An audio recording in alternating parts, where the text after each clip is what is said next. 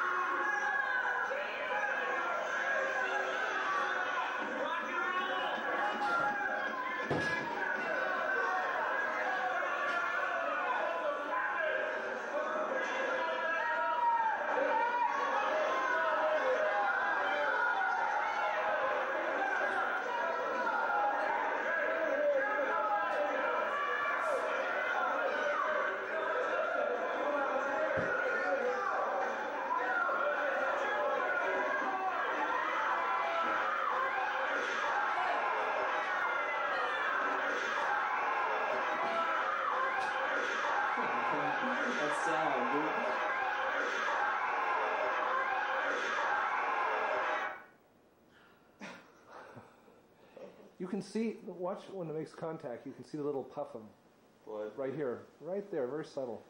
The blood and the skin. In Ron's, you can see a mist too. Blood. Yeah. I like my bump too. You can tell I'm knocked out. Because I didn't take a bump at all. I just fell as if I was knocked. Look at me. Yeah. That's legit, you know? Yeah. That's legit, alright. Damn it.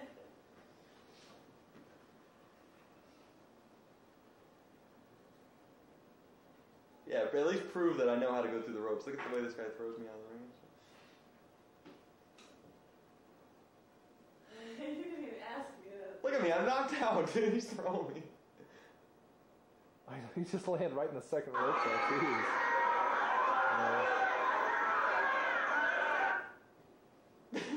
Oh, Lana tried to get with it. Look at the kick. I swear he kicked me full on. Oh, yeah. He kicked me full on right in the nuts. Look at the kick. So as I was getting up, I was like, oh, fuck, man.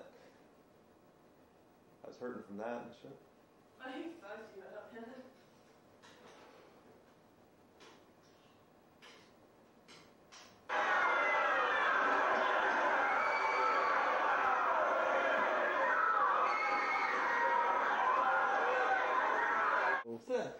So we're talking about Sabu, we're talking about J.R. Benson, June 19th, 1994, San Jose Civic Auditorium.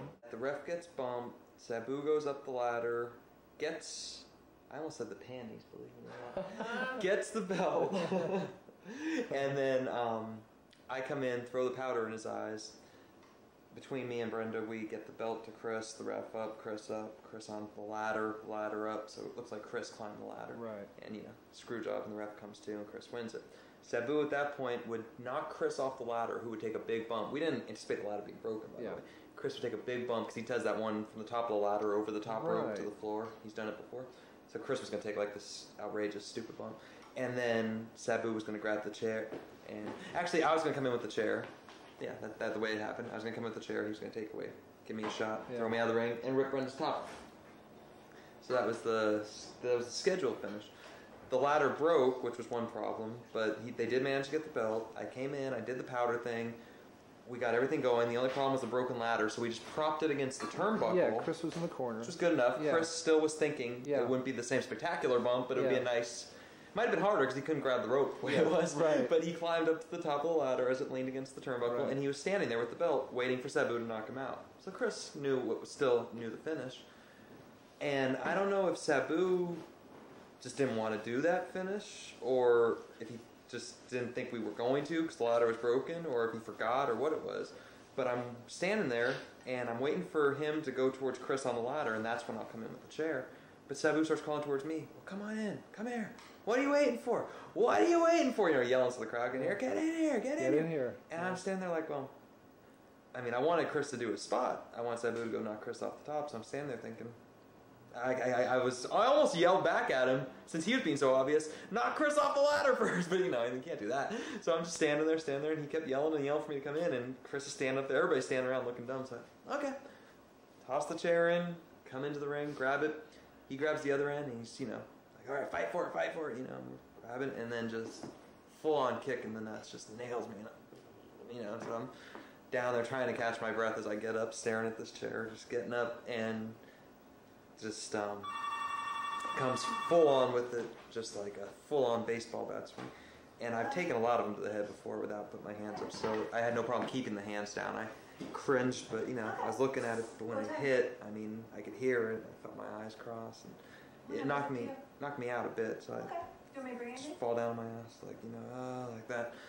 And I'll just bring Coke. I wasn't out cold, but I mean, I was pretty dazed. And then he grabs me by the wrist, grabs me by the pants, picks me up, and just whips me at the ropes. Doesn't even give me a chance to hook the rope. He just throws me through the ropes, and luckily I managed to hook the rope and took the bump out. And so it knocked me pretty good. I had my blade in my hand because I was going to do my forehead was the plan, and I was sitting there with my blade trying to come to, and I felt it running down the back of my neck, and said, okay, well, I obviously don't need a blade, so put the blade away, and they carried me out, and I sold being stunned really well because I was fairly stunned. Sort of like just like Paradise, actually.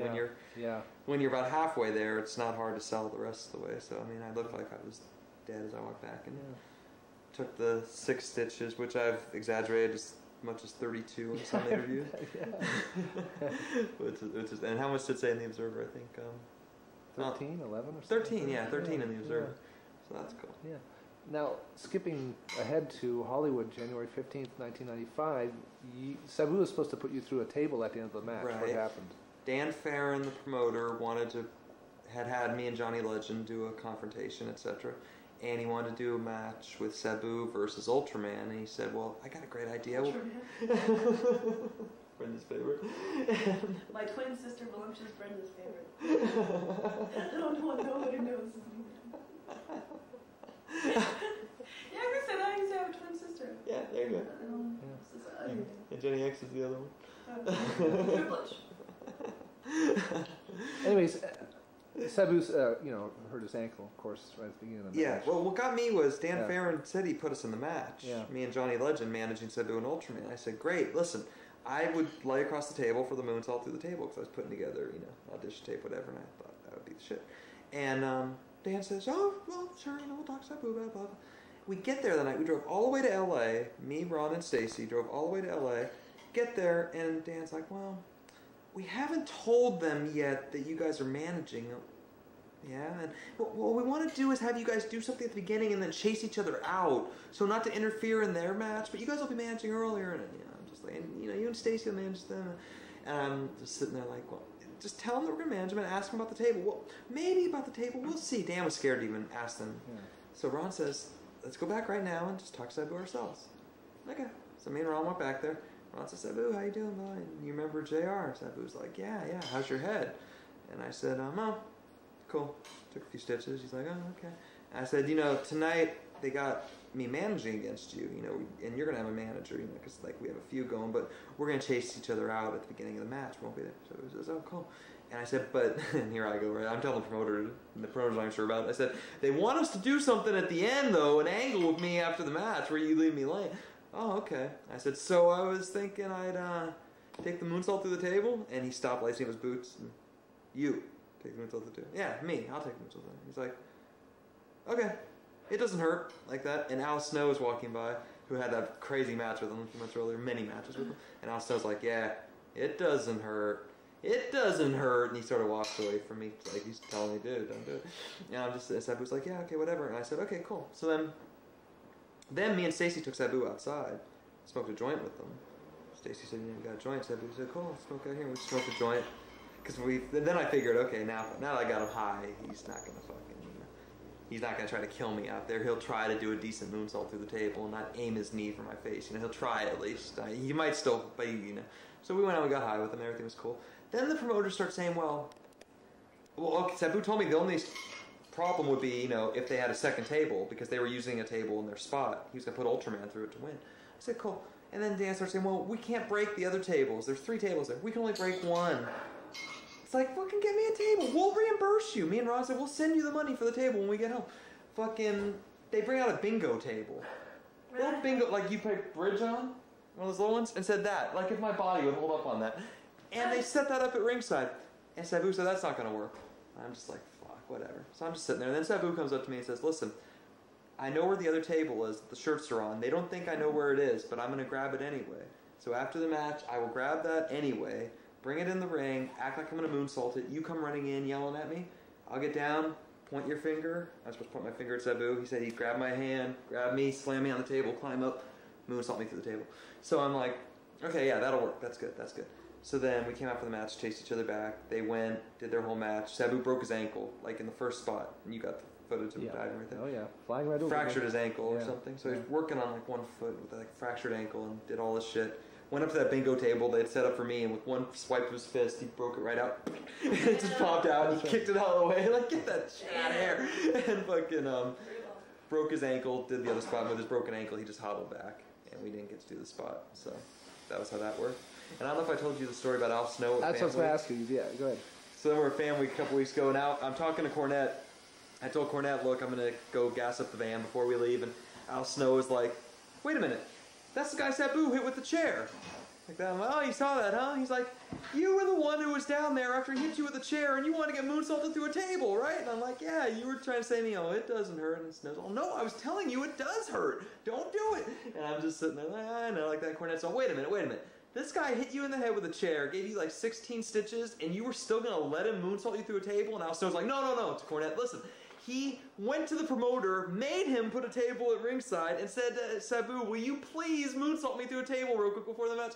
Cornette's like, JR, what the fuck is wrong with you? So that was pretty funny. Al Snow totally noticed that.